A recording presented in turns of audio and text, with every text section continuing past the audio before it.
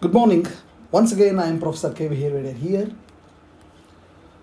to discuss about the concept of human learning and intelligence, especially for second semester B.Ed students. In my last period, I just discussed about the concept of family, especially which factors influencing on learning. So I am here today to discuss about the concept of school. Dear students, see, it has been found out that the pupil's difficulty in learning may be due to many factors within the child himself or herself.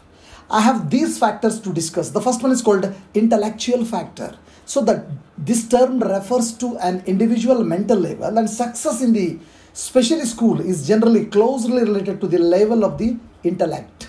So pupils just with low intelligence often encounter serious difficulty in the mastering schoolwork. Sometimes pupils do not learn because of special intellectual disabilities. A low score in the special subject had and his score is in the other subjects indicate that the possible presence of a special deficiency, and the psychology reveals to use that an individual possesses different kinds of intelligence. Knowledge of the nature of the pupil's intellect is of considerable value in the guidance and even the diagnosis of disability. So the native capacity of an individual is of prime importance in determining of effectiveness of the learning process. So my second concept is here, that's called learning factors.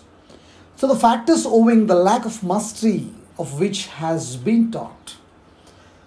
Faculty method of work or study and narrowness of experimental background may affect the learning process of any pupil. So if the school proceeds too rapidly and does not constantly check up the extent to which the pupil is mastering what is being taught, so the pupil accumulates a number of deficiencies that interfere with a successful progress.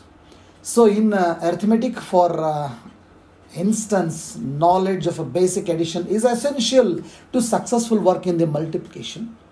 Weakness in the addition will contribute directly to the deficiency in multiplication, which likewise failure in history may due to low reading ability or weakness in English.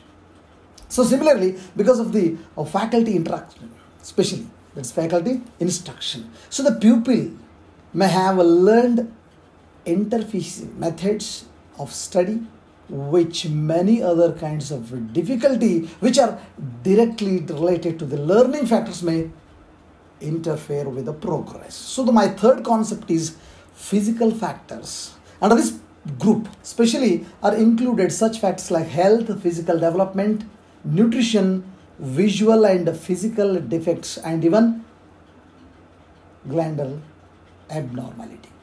So it is generally recognized that the ill health retards physical and motor development, and especially this is malnutrition interferes with the learning and even physical growth. Of course, children suffering from visual, audition and other physical defects are seriously handicapped in developing skills such as reading and spelling. It has been demonstrated that the various glands of internal secretion such as thyroid and even pituitary glands affects behavior, so that health of the learner will likely affect his ability or her ability to learn and his or her power of concentrate. So the next concept is here mental factors. So attitude falls under the mental factors. Attitudes are made up of organic and even kinesthetic elements. So they are not to be confused with the emotions that are characterized by the internal visceral distributions. Especially attitudes are more or less or definite sort. So they play a large part of maybe in the mental organization and even the general behavior of the individual. So that means the attitudes are also important in the development of a personality, and so especially among these attitudes, or interest, cheerfulness, affections, especially prejudice, and even open mindedness and loyalty. Attitude exercises very stimulating effect upon the rate of learning and even teaching and upon the progress, especially in the school. So this efficiency of the work from a day to day and even the rapidly which with the achieved are influenced by the attitude of the learner, and just a favorable mental attitude facilitates learning, so that factors of interest is very closely related to the nature to that symbolically drive and even reward. So the next one, that is called fifth one, is called emotional and even social factors. Emotional and social factors. So personal factors such as instincts and emotions, and social factors such as cooperation and even rivalry are directly related to the complex psychology of motivation. So it is a recognized fact that the various responses of the individual to various kinds of stimuli are determined by the variety of tendencies. So some of these tendencies are constructive and other are harmful.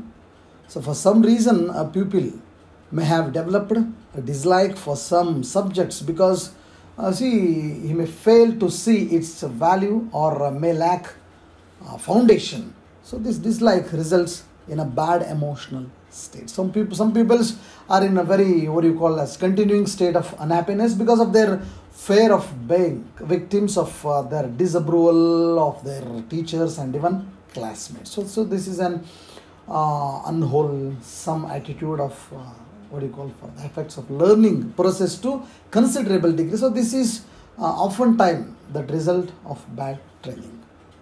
So the next and the last one is called the teacher's personality. So especially the teacher as an individual personality is an important element, especially in the learning environment or in the failure of success of a learner.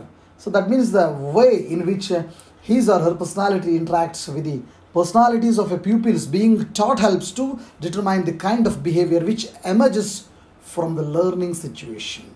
So the supreme value of a teacher is not in the regular performance of routine duties, but in his power to lead and even inspire his or her pupils through the influence of her moral personality. And even example, strictly speaking, personality is made up of all the factors that make an individual what actually he or she is. So the complex pattern characterizes especially that distinguish him from or her from others, his or her kind. So personality is a product of many integrating forces. In other words, an individual's personality is a composite of his physical appearance, his mental capacity, his emotional behavior, and his attitudes towards others. So effective teaching and learning are the result of an integrated personality of a teacher.